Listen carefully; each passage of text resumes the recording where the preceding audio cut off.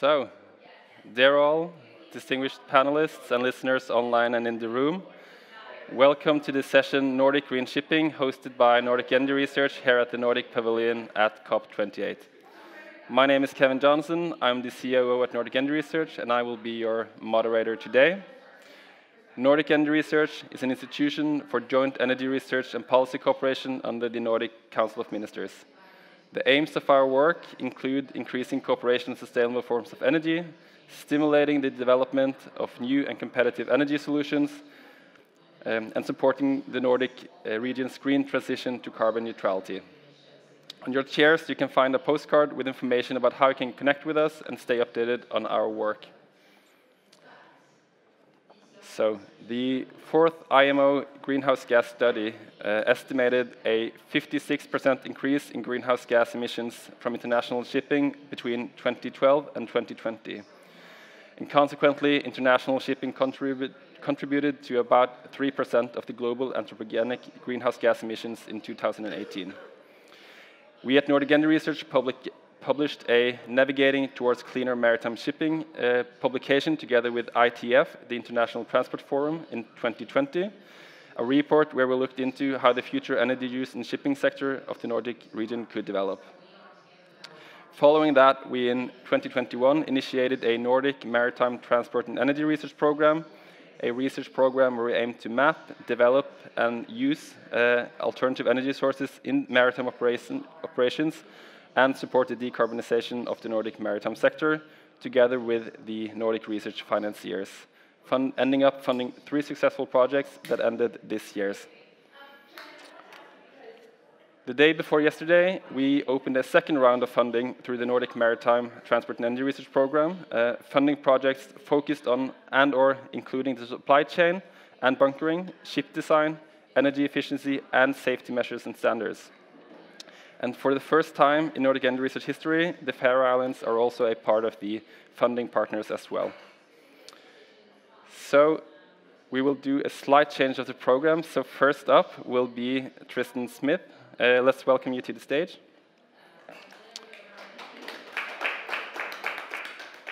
Tristan, you lead a research group of 5 research associates and 8 PhD students focused on studying the global shipping industry at the UCL Energy Institute. You have a background in engineering and naval architecture, and you have worked on ships and submarines before returning to the university.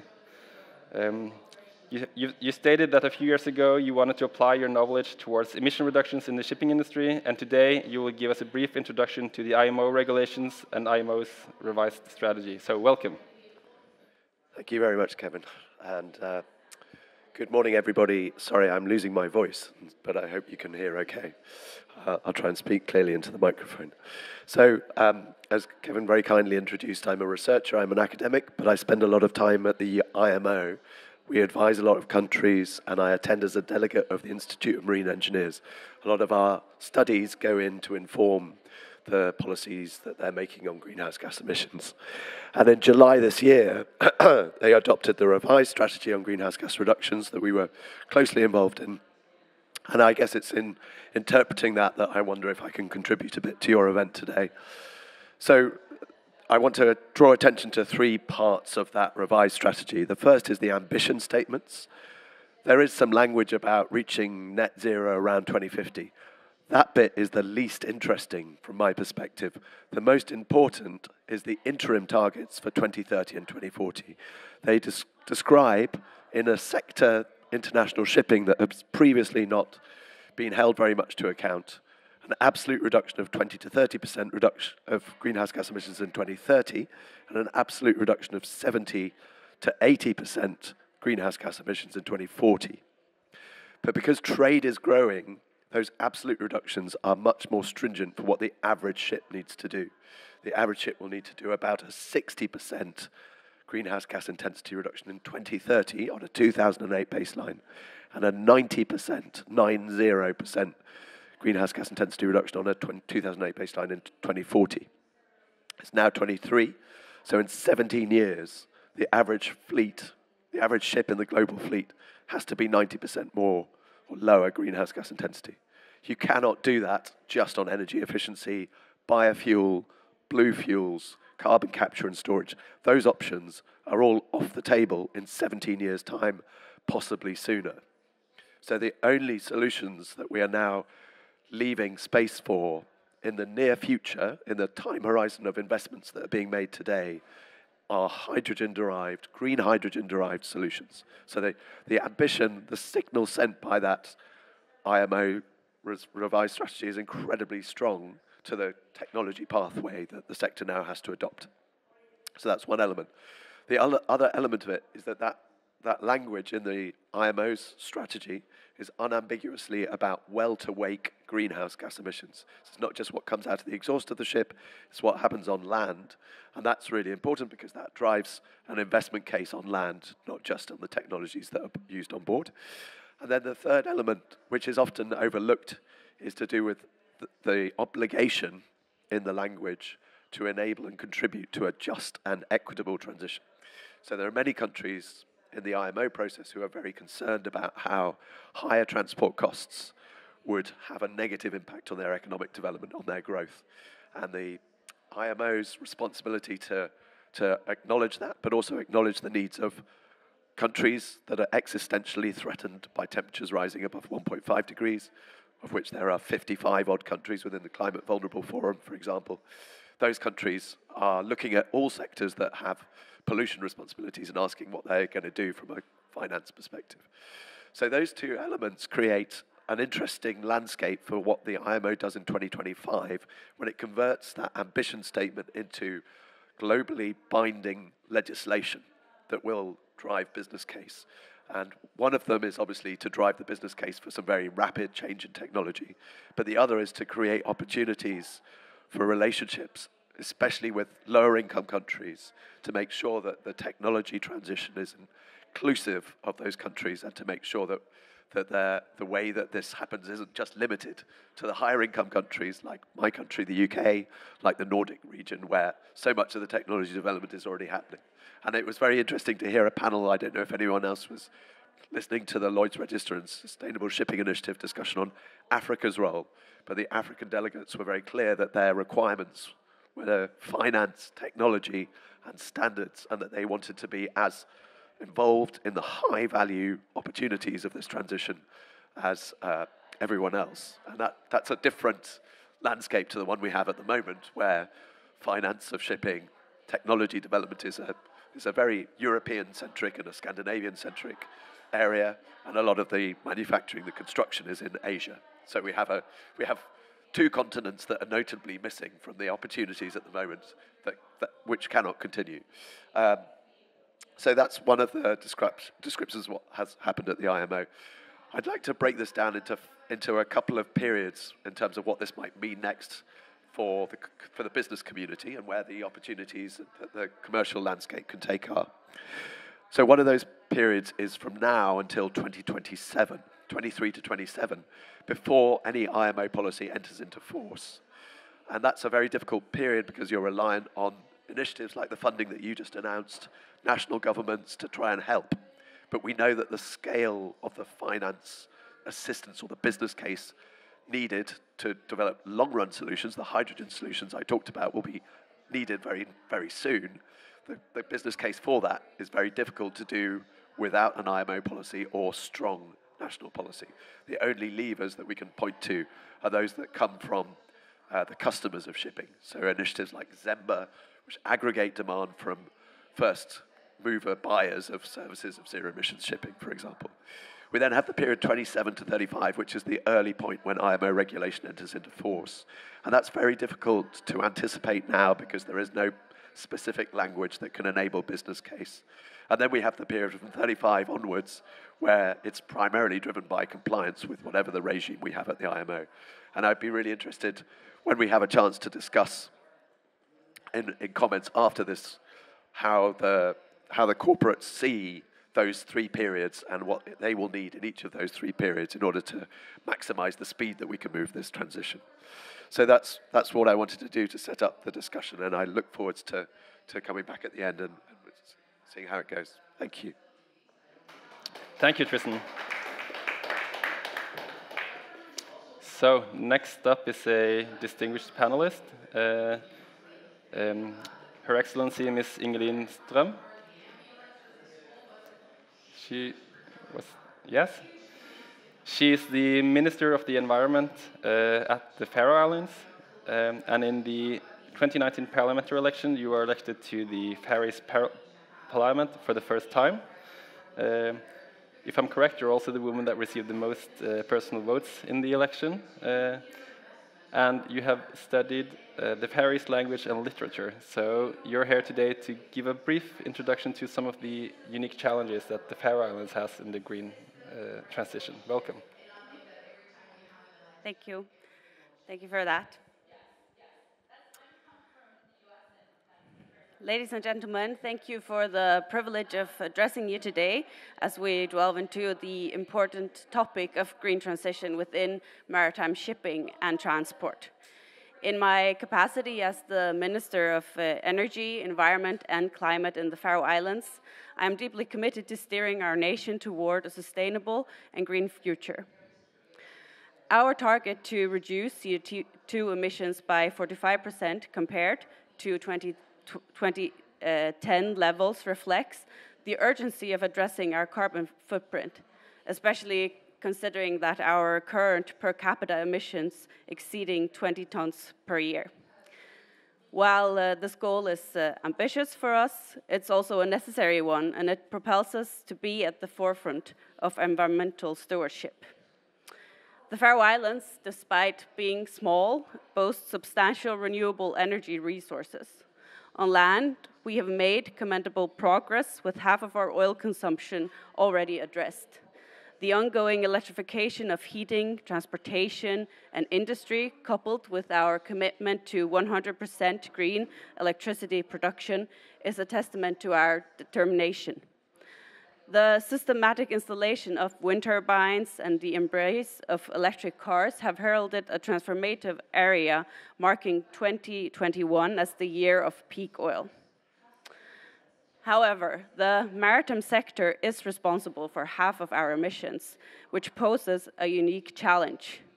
To meet our 2030 target, we must initiate the reduction in maritime oil consumption without delay. Stakeholders across our maritime activities, fishermen, salmon farmers, and cargo and passenger ship operators are already aligning their strategies with green principles. Yet the transformation required at sea demands a global effort.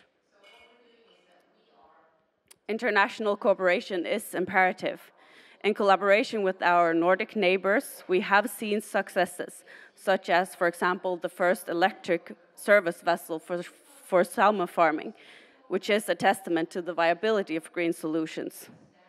I am sure that once the industry sees the viability of such solution, change will happen. While battery electrification proves effective for activities close to the shore, like ferries, aquaculture vessels, and tourism, it falls short when vessels navigate the open sea. I therefore commend the Nordic Corporation for focusing ongoing research on uncovering innovative approaches to green challenges in the maritime sector. While the promise of power to X has seemed quite distant for some time, it is now becoming increasingly prevalent.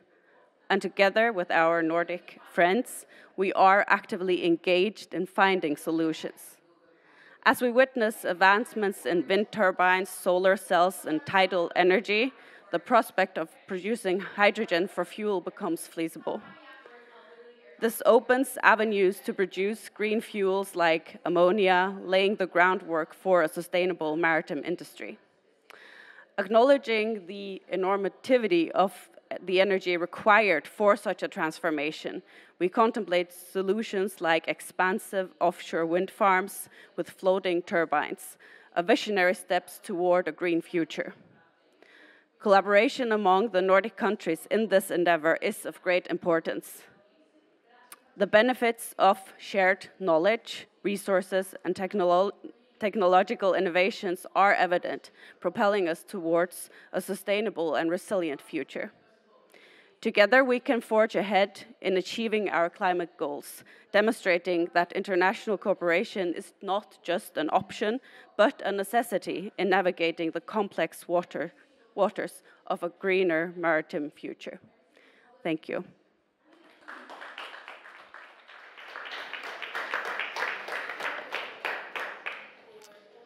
So we will move on to our panel discussion. So we have one panelist stuck in traffic. So if you, Marianne, and you, Janne, could take the chairs, and then we'll see if Sundus will be able to join us as well. So first out will be Janne Jünger.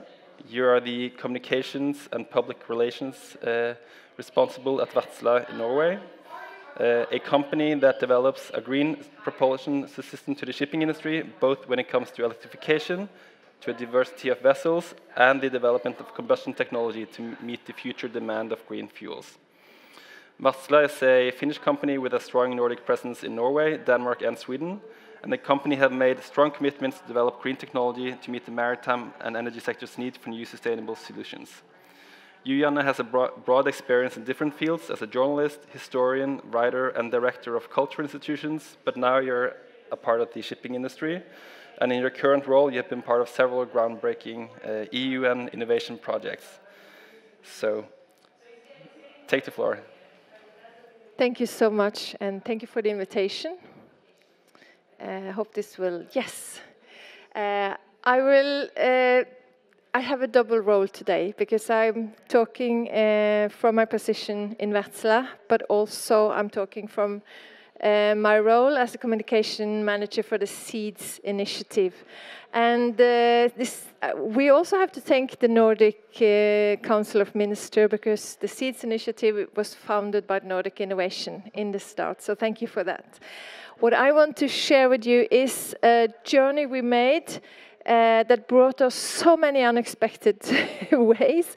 We ended up in Berlevågen in the Arctic, but a little introduction to SEEDS. We were in Wärtsilä, we were asking ourselves the questions, yes, we at Strøm, where I'm situated, we do electrification of vessels, passenger vessels, ferries, all kind of offshore supply vessels. And we've done that for the past 10 years. And now we said, okay, what's the next step? We have to start investing in future fuels. What is the fuel? And how can we actually find it out? Should we go back to our laboratories at Wärtsilä and see what we could do? Or should we actually go out there, talk to the energy producers, the ship owners, and see what are other people's thinking and learn. So we put up this initiative in 2019 with big Nordic companies. At Aker Solutions were there, Equinor. We had the Danish ship owner, the FTS, the Norwegian ship owner, Grieg, and Wärtsilä. And we even have Aker with us as the transporter, but they are so big that they cannot, their logo will not be shown in our work. But they were there and they said, okay, just do this. We want to cut our emission from the transportation with 70% before 2030. So deliver on that. That's your task. So what we first looked at in SEEDS was producing clean energy in the North Sea, green ammonia that we could store and produce and store and deliver out there. But what actually happened is that I said it took us so many strange places, and we ended up in Berlevågen in the north of Norway, which Marianne also will tell you more about. But the task here was given by the Minister of Climate in Norway, and they said, we are looking at Longyearbyen at Svalbard, because we're powering on coal up there. It's the place in the Nordics or in Europe with the biggest emission footprints. So how could we go from coal to zero? And they had a solution on LNG on their table, but they said, bring us forward. So we said, okay, how can we build a green corridor and make green ammonia from wind on Ragovidda in Berlevåg to be delivered to Longyearbyen, Svalbard, but also for other use to fuel ships along the Norwegian coast, and also the big hustle, the big Norwegian problem is to electrify the northern shelf. So how can we actually build these regional green corridors? So together with Norwegian partners, we build this coalition because in Berlevåg they had power, but they didn't have any grid. So how can you utilize all those remote places with power with no grid? And ammonia we saw as the answer. And so this is a kind of a regional ecosystem where you have an ammonia factory, you have the ship MS Green Ammonia that also is powering on MS Green Ammonia that comes and transport the ammonia up to Longyearbyen. And what we actually in Wärtsilä had to do is that, yes, these companies that we work with here, I will show you the logos later, are so competent in their technology. What is it Wärtsilä has to deliver? We have to deliver the combustion technology to burn the green ammonia. So that's what we have been working on the last 4 years. And actually 2 weeks ago, we launched the first commercial ammonia engine, the Wärtsilä 25. And we have a customer for it, Viridis, that comes from Amon Marine, that will also have built another ecosystem with in the Norwegian coast. So that's very, very exciting. And when putting together the different technologies of these companies and using it in new ways, we saw that we could actually build this ecosystem. And you can build different ecosystem along the coast and other corridors, but I have to also, yeah, have to also see that what we learned is that there's so many discussions you need to take with the local community, but I can come back to that. That's one of the taking the bottom-up perspective instead of big companies coming into the community and say, hey, we're going to put this up, but be there, have that conversation with them. So the travel of Wärtsilä, the journey we're on, is to take the core of our technology as the combustion engine, and we've been on the journey here to develop the technology for burning hydrogen and ammonia. And the usage what I see is to also marine. We were very into the marine sector, but now we see there has so many other usages like power plants and off-grid societies and the offshore installation. I will be quick now because I think I'm running out of time. But here is the MS Green Ammonia together with Grieg that also will deliver the ammonia to other users. So this is the consortium that has put on the Berlevåg project. And here you see Aker Clean Hydrogen. And they have taken this further. So yeah, that's all for me now. So thank you, Janne.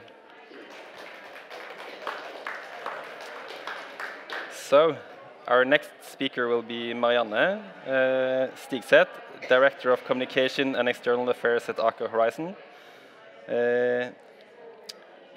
A developer of green energy and green industry. You have worked in the energy space in various roles for the last 15 years, spanning from oil and gas to clean hydrogen, renewable energy, and carbon capture and storage solutions. Prior to joining Aker Solutions, you have worked as a partner at Corporate Communications, assisting green energy technology companies with mergers and acquisitions, IPOs, and investor relations. And you started your career at the World Bank in Washington and has since held senior management positions at Bloomberg News, Extractive Industries, Transparency Initiative, and the EAT Foundation. So, welcome. Thank you. Is it on? Yeah, it is. Okay. So yes, I come from Aker Horizons, which is part of the Aker Group. And for those of you who don't know it, Aker is one of the biggest privately owned industrial companies in Norway. We have quite a long industrial heritage, 180 years. For 180 years, we've been breaking new grounds in the energy space, and we continue to do so today, now in renewable energy, carbon capture and storage, and hydrogen. And this is done through Aker Horizons, which is the energy transition vehicle of the Aker Group. Our hydrogen portfolio, which comes from Aker Clean Hydrogen, encompasses several projects, but we have 4 projects under development in Norway today, both blue and green, through which we aim to contribute to the decarbonization of hard-to-abate sectors such as cement and steel and transportation, and most notably the maritime transportation. And I'd like to zoom in on 2 projects in particular that we're working on that are of relevance to today's discussion. The first one is our flagship project, Nordic Green Ammonia, which we're developing up in the north of Norway together with our partner Statkraft. And this is we're planning to build a 600 megawatt green ammonia plant with a production of 400,000 metric tons per annum already from 2028. And so that would be one of Europe's first large-scale green ammonia plants. The plant is located in the Norwegian power area of NO4, which might not mean a lot to some of you, but it's an area with an abundance of hydropower. We have central elements in place for the project. We have a 10-year PPA agreement with Statkraft. We were recently allocated 250 megawatts of grid capacity by Statnett, which secures us ample production capacity for the green ammonia. And so now the current status of the project is that we're working together with Statkraft to reach a concept select and a DG2 over the course of next year. And then the next step is aiming to reach a final investment decision in 2025 and start commercial operations in 2028. To date, the project has signed letters of intent with several major European energy, industrial, and chemical companies for over 3 times our planned production volume. And that's a key piece of the puzzle to get in place. And so now we're trying to mature these LOIs over to firm long-term offtake agreements. And then we'll also be looking for opportunities for off-takers, for collaboration with possible off-takers in Norway and here, especially the maritime industry. And then our second project, which is the one that Jane has already alluded to, is the one in Berlevåg, up in the Arctic. And so here, together with Varanger Kraft, Norwegian utility company, we're working on developing a green ammonia production facility to provide shipping industry and off-grid communities in the Arctic with clean energy. So the plan is to build a 200-plus megawatt green ammonia facility in the first phase, using, as Janne alluded to, the renewable power from Varanger Kraft's adjacent wind park at Raggovidda. We already have a 2.5 megawatt pilot hydrogen plant in place that's already in operation, being powered from the wind farm. And just last month, we were awarded a grid connection from Statnett, which is important, like Jan alluded to. It's a scarce resource, grid connection up there. So that was an important element to get in place, 125 megawatt. And so now the team is assessing how we can design a robust project with this foundation. And as been previously mentioned, we're collaborating with Grieg and Wärtsilä on who are developing this green ammonia-fueled tanker vessel that will ensure the transportation of ammonia from the production facilities in Berlevåg and to markets along the coast of Norway as well as Northern Europe. And lastly, I'd just like to really emphasize that for us, it's important to be an early mover. We really want to move fast in order to meet the shipping industry's decarbonization efforts. and to take part in international efforts in bringing down the cost curve and make hydrogen and its derivatives, such as green ammonia, an attractive alternative to enable emissions reductions. I'll keep it at that for now. Thank you. So I would like to begin with a kind of narrowing down to the Nordic region and to the national countries. So what is the national and Nordic policy measures that you think would be most urgent to accelerate the adoption to support the deployment of green shipping technologies? Would you like to, do you have any points, Janne? You're asking me? Yeah. Yeah. Is this on? So the question is what kind of national or Nordic policy we need? I think we need, the polluter must be punished. So we need to be more strict on taxes, CO2 taxes. And also in the Nordics, and especially in Norway, we have a discussion on the contracts of difference. So can we actually reward and give support to the vessel owners that want to take the green fuel into their operation? Because what we have seen in Norway, we have worked so long with electrification and offshore companies like Eidesvik that has been front runners, and they have not been awarded. They can be awarded to put the technology into use, but when it comes to the operations, they will not have any kind of awards from the government. So I think that will be very important, and also, of course, work on regulations that are not only for the Nordics but are more common. And I really, really believe that we should support the ecosystem building, the building of the green corridors, the building of the putting up the first infrastructure supply chains, because today you can have funding to pilot new technology in a vessel or a research project, but we should fund the whole building of the infrastructure. So carbon taxes, contracts for difference, and building ecosystems. Do you have anything to add to that, Marianne?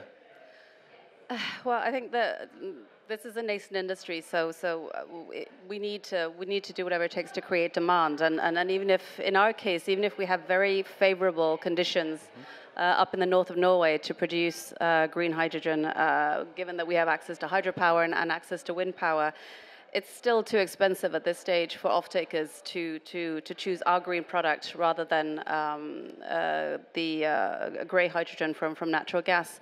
So we need policies, like Anna alluded to bridge that gap. It's been very positive what's been coming out of the European Union in the last few years with Repower EU and the Net Zero Industry Act, and now the European Hydrogen Bank auction round for 3 billion euros. So these are all very positive measures, and we also see specific countries such as Germany who have done a tremendous effort in mobilizing support and incentives that will increase sort of the willingness for industry to take that first step. It's a bit up for debate now in Germany. We hope it goes the right way.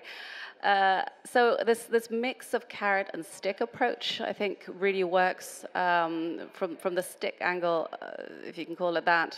What we've seen with the adoption of the Renewable Energy Directive 3 earlier this year, which requires users of hydrogen to use 42% of hydrogen by 2030. That's an example of regulation that really stimulates demand and enables early movers to actually move, and that can get this market up and running. So Tristan kind of gave you a challenge earlier. How can the Nordic countries or the European countries also work with the developing nations in Africa and other places? So how can do you as companies work closely with the development markets, and what would you say is your role in also making sure that Africa and other regions in the world can take part in this transition that is beginning to happen in the Nordics? Should I start? Yeah. I think what we are doing in Berlevåg and building that value chain easily we can flip the map and we can do the same other places in the world, because if you build regional ecosystem like that, you can also utilize the energy you have at the place. And so I think that we can contribute in the Nordics with also what we have as a main asset, and that is trust. Because to do this, to build these chains, you have to have the trust in between the companies, like we have had. And for Wärtsilä, it's quite a new position to be talking with the ship owners, the energy producers, openly, freely about what we actually are doing, testing.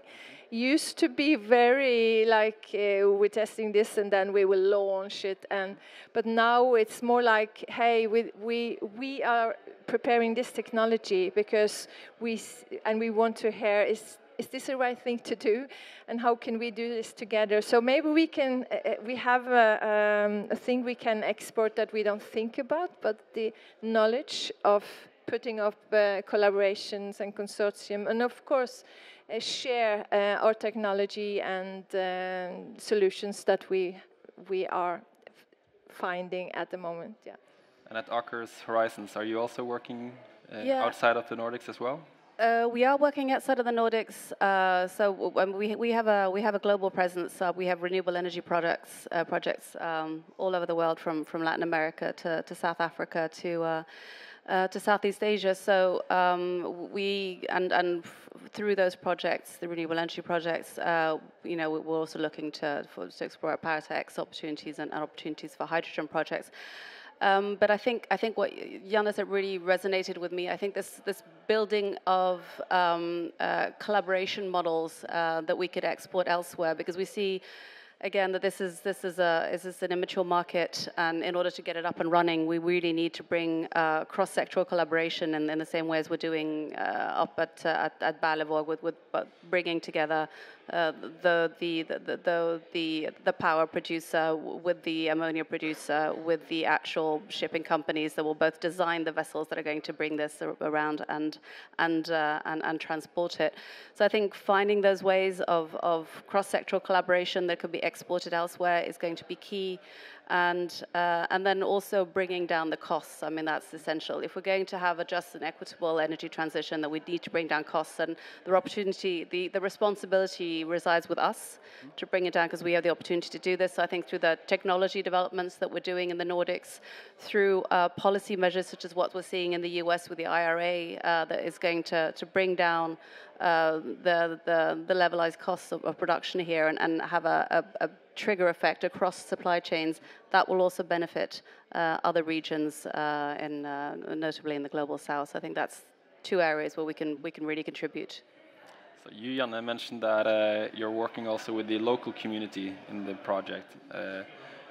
It's been an ongoing theme here at the Nordic Pavilion to secure that there's a just transition, and that you also need to include the whole society. So how do you as companies work to make sure that your projects are being accepted, that you listen to local resistance and so forth? How do you as companies work to mitigate that? Yeah, the Seeds journey has actually brought us to the local pub in Berlevåg and the pub in Longyearbyen, and we've been in the municipality meeting in Berlevåg, and that is places that Wärtsilä never used to go. We have been in the shipping sphere and the shipping meetings at North Shipping and all those kind of places, but to actually be part of the value chain work is then you have to work in a quite different way, because we learned this when we started to do electrification of the ferries in the Norwegian fjords, because we can deliver the technology. Yes, we can upgrade to a hybrid or a battery solution or something, but what about the fjords of Norway? They are going to charge there, and there's no power on shore. So we had to start talking with the local power companies. We had to start building this change already then. And then when we moved to future fuels, we saw that this knowledge we have to take further, actually, because we need to talk with the local energy companies, the other partners that come in, and also to secure that the vulnerable nature, the bird life, and if you talk about Ragovidda, you also have a Sami population with the reindeers that we need to be sure that all these are working together. So you have to be in at what we called in the Nordic the folkemøte, or the public meetings, to just listen and also to secure that you know what's happening in their mind and they know what you're thinking about. And in Sauda, they're putting up a green ammonia production plant. There's a little industrial community in Norway, and they have this green cafe. Every month, they invite the whole population there for a green cafe. They can come and have cafe and then discuss and what's actually happening. What is green ammonia? How is it dangerous? Is it toxic? And what actually is this all about? Because they are used to making aluminium. But now they're going to make green ammonia in their little community. So I believe in this approach. So I imagine that you at Aker Horizons also work closely with the local communities where you work as well, Marianne? Yes, absolutely. It's an important part of the project work that we do. In order to be able to get going on some of these green industrial projects that we have planned up north, it's absolutely essential that we work closely with local communities. I mean, we need even though we have an abundance of hydropower, it's going to be a scarcity within the next couple of years. We need more renewable energy up and running, and the fastest and cheapest way to do that is wind on land, which isn't always equally popular. So spending a lot of time with local communities, explaining the benefits and understanding what are the different interests so we can cohabitate in the best possible way, notably through reindeer activity, the reindeer drift and other activities. Getting the local acceptance from local politicians, having regular meetings, open town halls to explain and to take questions on any kind of questions they may have on security issues related to hydrogen production and ammonia is really important, and also to do our share to ensure that the economic and financial benefits come to the local community, be it through green jobs as well as taxes. So this is an important component. So thank you to the panel. Give them an applause. And so lastly, I'm going to invite Tristan up again to give some comment here in the end. So Tristan, you gave them a kind of a challenge, and you can use, or you can sit there, and that's okay.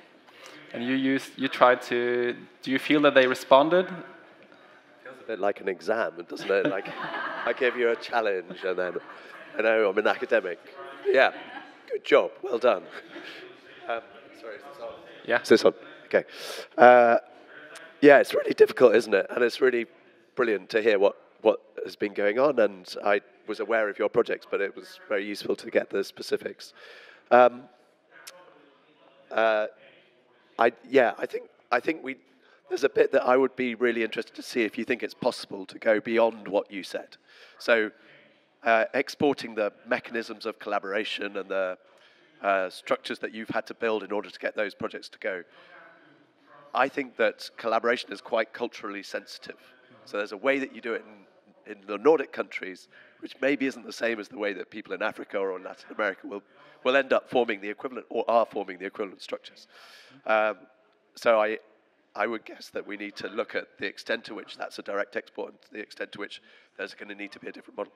But I wonder also if there's an opportunity for even more cross-fertilization or interoperation between companies that are in the Nordics. I mean, I know you're multinational and you're doing projects in all these other countries, but the level of trust that you needed in order to do your exercises, I think requires an openness in the international business community which isn't quite there yet. You know, we're seeing these initiatives happen in communities where everyone is already in a working relationship because they're neighbours and they understand the way that they do business with each other. But we need to, the speed that we now need to move requires us to break down something much more fundamental than that.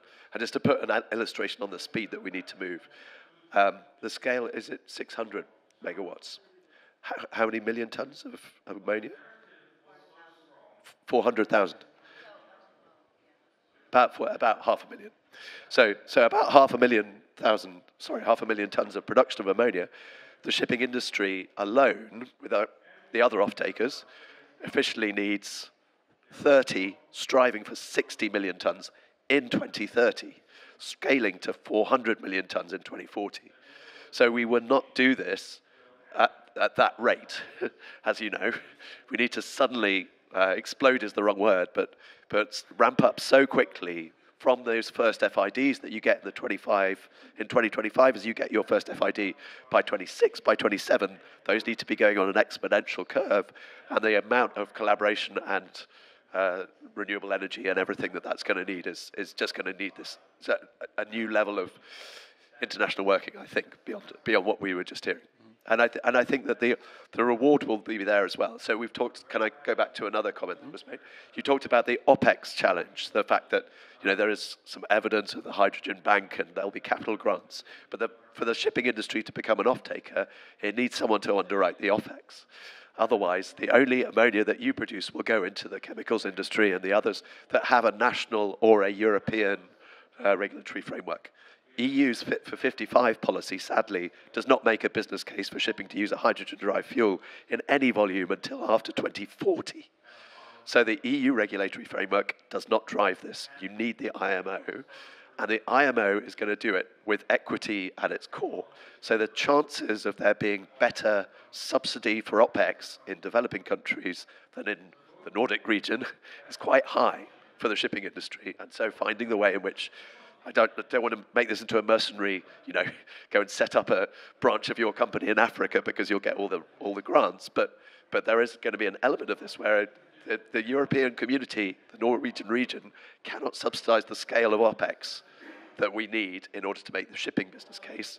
And therefore, we need that IMO framework, and you need to look at how that IMO framework will actually be driving the subsidy regime, because that will be probably not in Norway. So thank you, the Nordic Tristan. regions. So, thank you so much. I think we need to wrap up. So, thank you to Ingilín Strøm, Tristan Smith, Marianne Stigset, Jan Jünger, but also to the listeners in the room and online. For us at Nordic Energy Research, this was our last event here at COP, but we thank you all for participating, and we hope you will be back here in the Nordic Pavilion to see all the other events that are being held here. So, thank you, and